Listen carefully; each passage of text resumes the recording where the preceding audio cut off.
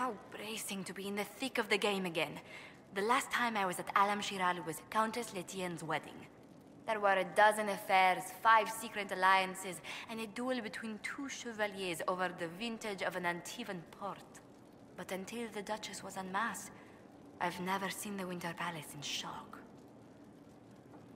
You don't see the Empress of Orlais almost killed in cold blood every day. Not so brazenly, no. The game's become increasingly insular in the past few years. Corypheus skillfully took advantage.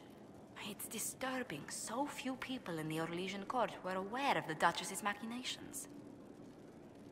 The Empress realized she was in danger. She's always in danger. Those loyal to her should have practiced more vigilance. But let's not lose sight of victory.